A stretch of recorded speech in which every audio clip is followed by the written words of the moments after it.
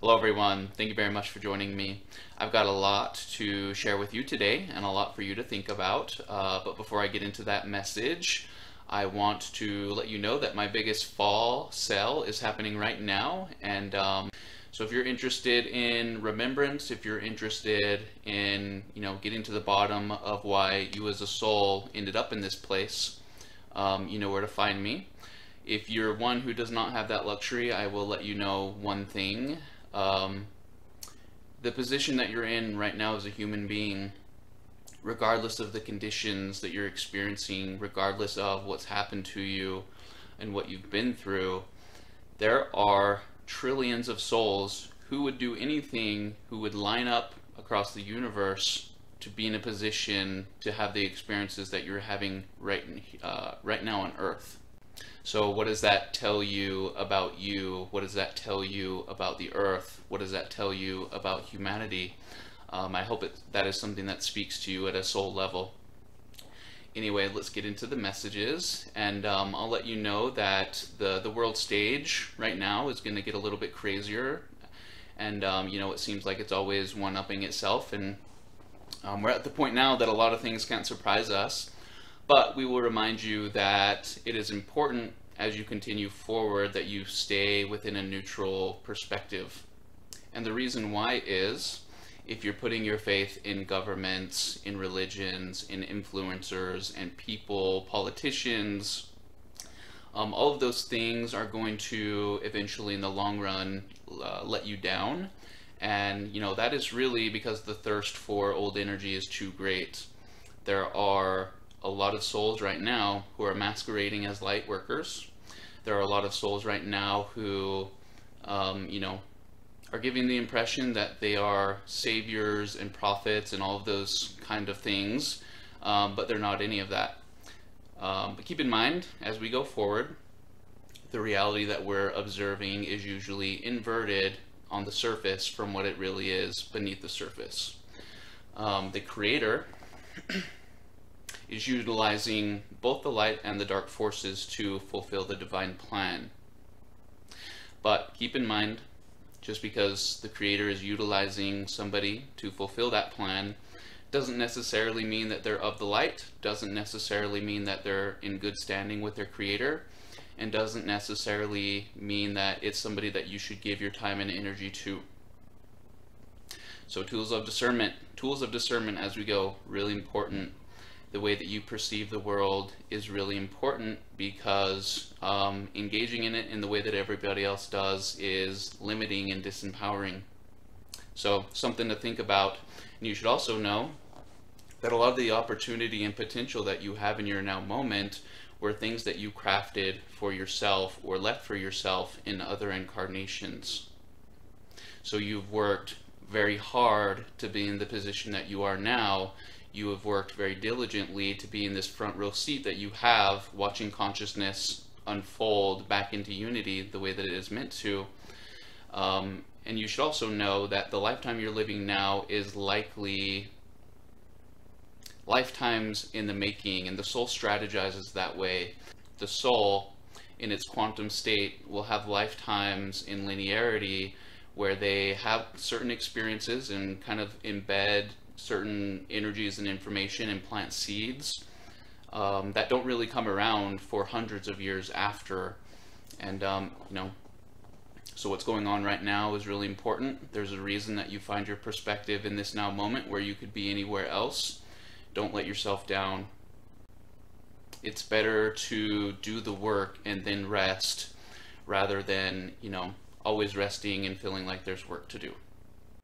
So let me give you a quick example of the soul incarnation strategies and how they play into the now. And the same thing is true for your now moment.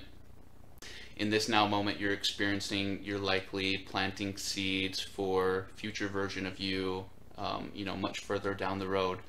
But in my situation, the lifetime I'm living now is the buildup of two lifetimes that took place previously.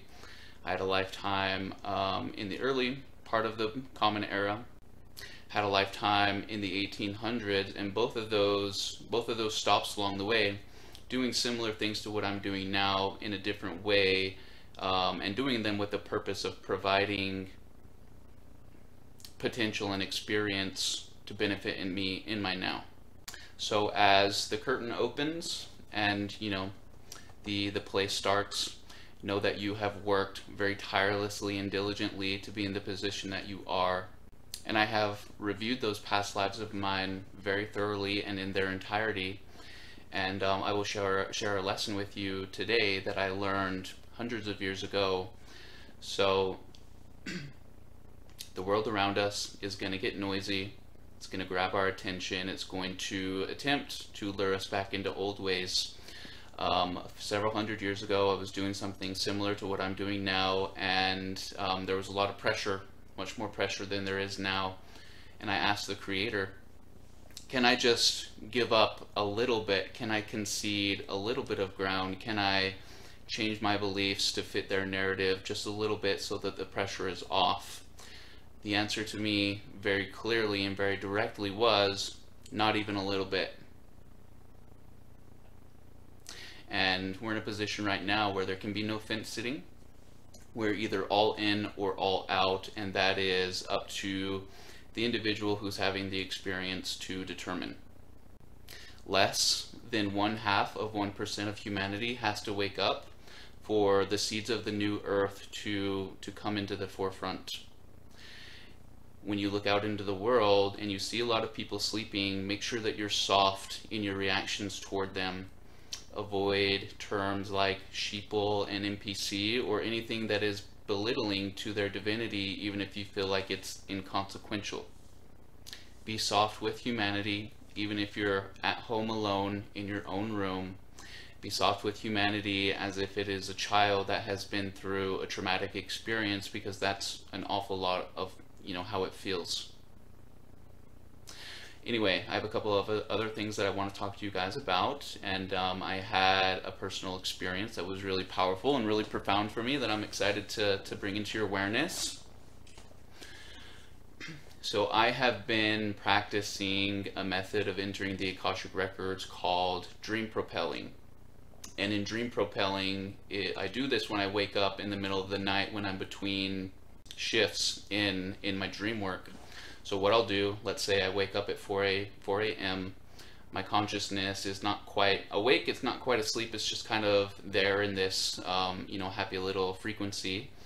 So what I will do is I will initiate the opening of the Akashic records, and that allows me to slip into the Akashic records as if it is like a lucid dream. And I've been doing that, and the sensations I get doing it that way are different. So it's kind of like opened new excitement for me in doing the work. But I've also been utilizing that as a means of healing and a means of recalibrating my energetic systems. I'm going into the Akash through slipping in like a lucid dream, and I'm asking the Pleiadian guides to give me a little bit of a tune-up. So as this was happening, and they will come around the area of your body and they'll take something out and then they'll bring it back and put it back in. Almost like they're flushing the density out of it. So something caught my attention. One time they were examining my heart chakra and they made a reference to a specific number. And they said, this one is 13,940. So I was like, whoa, what is that? And they let me know that that was the surface temperature of the chakra. And so, that got my wheels turning a lot. So apparently your chakra centers exist in a different spectrum.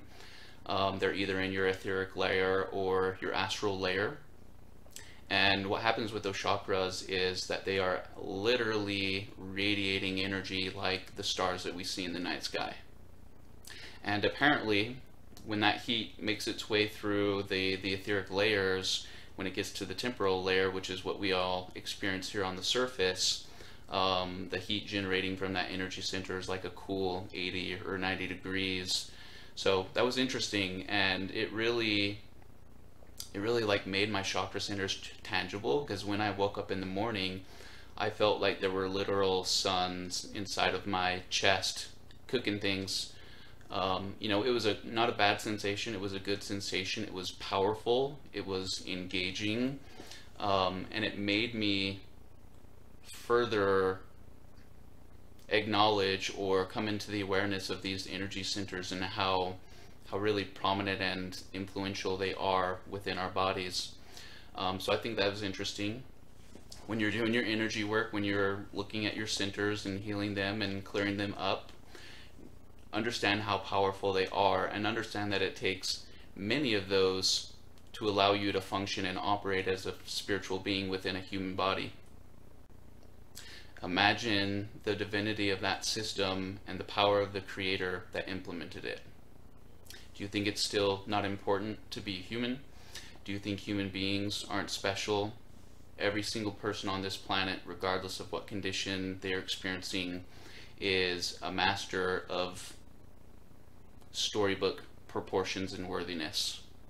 Something else in this area that has come into my awareness is that some of the most powerful healers that you can find are not found in the celestial realm, not found in the cosmic realm. They're not found even here on Earth, walking around in physical bodies like you and I are. Some of the most powerful healers on the planet right now are in the ocean, and they are dolphins and whales. And from their perspective, they are very excited at the potential of working with you guys and healing you and helping support you on your path in, refreshing Gaia to the state of being that she's meant to be in. So call on our ocean friends.